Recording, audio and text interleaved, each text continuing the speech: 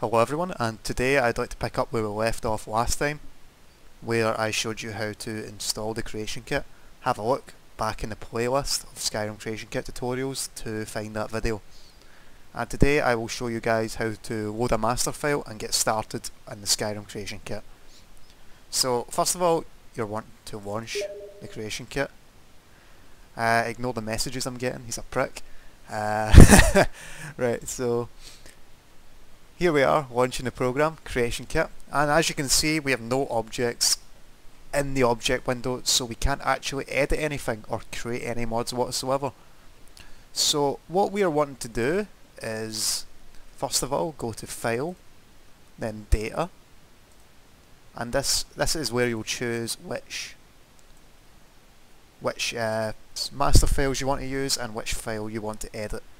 So today we're going to walk you through how to load a master file, how to create your own mod essentially, and how to edit that mod. So I decided to condense this into one video since it will only take like 5 minutes to do and may as well do it in the one sitting. So first of all let's load the Skyrim master file. This is what you'll really want to edit. So this will load all the files in the vanilla game without DLC. By the way, these are extra files from the mods I've downloaded. So ideally what you should have is Skyrim, Dragonborn, Hearthfires, Dawnguard, and HD texture pack. That is what is included in the Skyrim Ultimate Edition. If you just bought the original version and you have no DLC, you'll only have the Skyrim.esm. So for today's video, and for most of your mods, you only want to download Skyrim. Let me rephrase that since I spaghettied my words. You only want to load the Skyrim.esm. So check that box, and once it's checked, hit OK. And this creation kit will take 10 centuries to load all the files since it's a piece of shit, but nonetheless it should load all the files. You might get a few hitches and it might look as if it's going to crash. Just give it time, and if it crashes, then Google the problem, since you know I can't fix every issue. And you might get a problem like this where it says has no parent space, blah blah blah blah, or anything like that. Just hit yes to all, and if the kit doesn't crash, then you're golden. It's fucking terrible that these dev tools still have bugs when this game's been out for 3 or 4 years. It's a bloody joke, man. And there we go, we've loaded the master file. That's all the objects in the vanilla game in this window here, the object window. I will walk you through what each of these tabs does in a future video, so we'll probably do that next after this one. So okay, that's all the files. Your game has been loaded, you're free to edit the game. So let's say we want to create our mod. So what we want to do, after you've made a few edits and edited what you want, hit File, hit Save, and here you will be in your Skyrim data folder.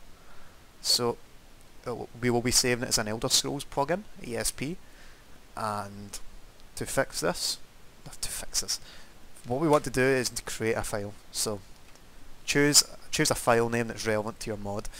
So let's say Grey Fox is... No, you don't want that. Grey Fox shitty tutorial. So that's a good file name. It's relevant and provides all the information we need. So probably something short, all one word, no dodgy characters, no spaces, since that'll probably cause problems in the future. So all one word, blah blah blah blah, and once we've got our file name, hit save. I shouldn't be walking you through how to save a file, like sure you guys know how to do that. Okay, saving is done. So okay, say I've made my mod, made a few changes, and I've got something in the game.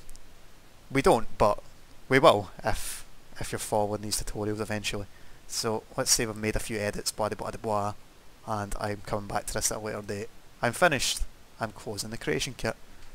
Okay, creation kit's closed. I go to test my mod, and for some reason it's doing this weird shit where, you know, it's spawning hundreds of legionary soldiers in Skyrim. I don't know why it would, but that's evidently a bug, right? So what we want to do is go back into the Skyrim creation kit to fix that bug. This is a hypothetical bug. I hope you guys know what I'm talking about if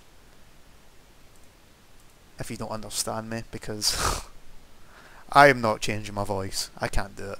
So to load a previous file you've edited, go to File, Data, double check all the master files that you had previously used for creating the mod, and once you've done that, find the ESP here. So Ogre Fox Shitty Tutorial.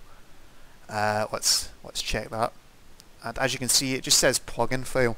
Plugin files are separate from master files, and you actually have to set them as the thing you want to edit. So this is where this button here comes in.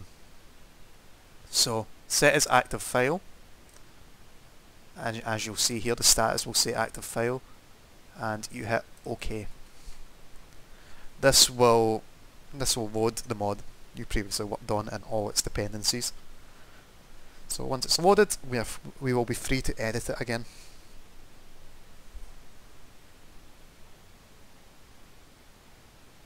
Loading files, initializing. Of course there's a bug.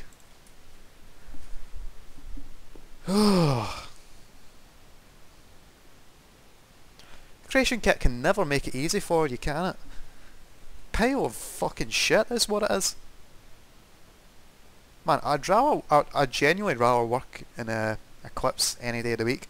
I fucking hate Java, but you know, I'd rather do it than this, because Creation Kit is fucking shit.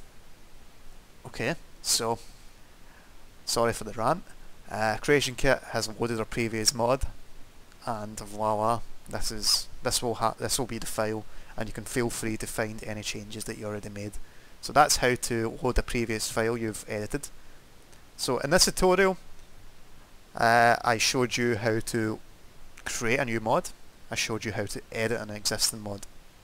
So that is some valuable information, and ideally it shouldn't have took like fucking 5-10 minutes to explain, but I want to show this to the very, very new people to this sort of thing and walk them through it. So okay, thanks guys for watching, and let me know if this is boring as shit and you want any more complicated tutorials. So I'll catch you guys later. See ya.